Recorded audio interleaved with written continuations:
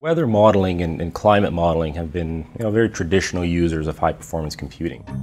The models are the laboratory for these scientists.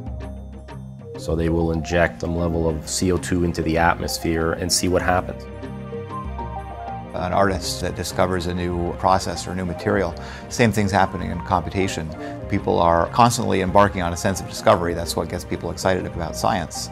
And they say, here's a new tool that can actually let me address my problem from at least a somewhat new angle. These models are obviously getting very sophisticated at this. They're able to have many knobs, if you will, that can be turned and then see what happens.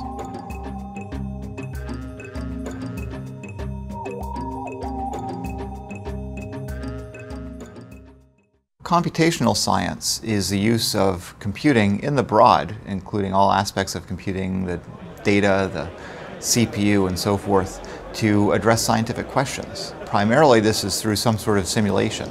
The idea is that you're using a computer to represent some sort of state of reality. The computational scientists that we have in Cray and also that we meet at customer sites, they tend to come from a lot of different backgrounds. It's not that they're all meteorologists or oceanographers, for example. They can come with backgrounds of just pure mathematics or physics or any number of areas. Welcome to the Cray booth here at Supercomputing 2011. We had a couple of great announcements today. The first and foremost is right behind you, is Blue Waters, and it will be one of the best machines in the world for science. It's really designed to do a broad range of scientific applications.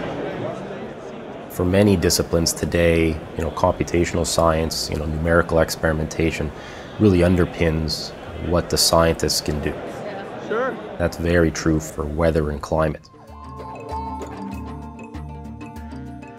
Climate and weather are long-scale phenomena that, by their nature, we cannot observe on human scale very easily. In fact, I work with some people that do modeling of the ice sheets over Greenland and Antarctica.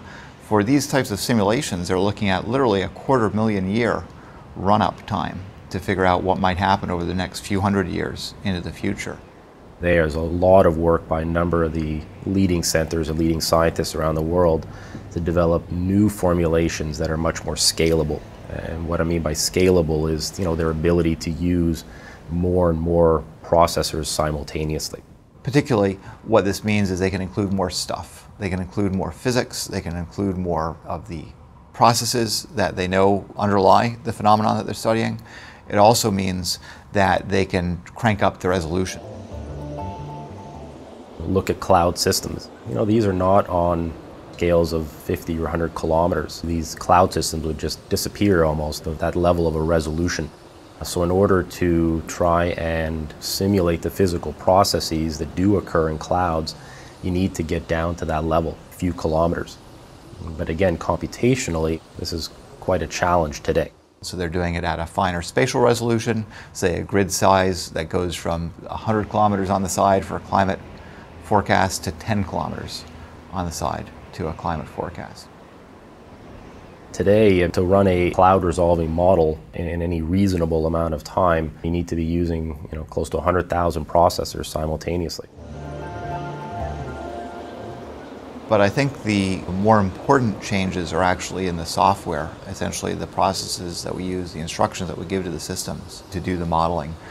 What we're seeing is that thanks to the continued increase in the performance of the computer hardware, which we see all the time. You see your cell phone now having the same compute power that a PC had just a few years ago, and you carry it around with you.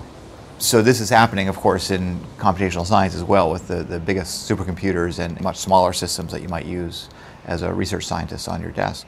Climate models a decade ago essentially were just representations of the atmosphere. Then they evolved to have coupled models where you have atmosphere and ocean interacting. And then they've now evolved to include things like atmospheric chemistry and sea ice and land models. So what's happened is that they've become very, very complex and very multidisciplinary. But essentially the software and the hardware are advancing in step. And the goal overall, of course, stays the same, which is to do better modeling, to better reflect the realities that we're trying to understand. They're community models. They're developed by scientists throughout a country or within a center or even across national borders.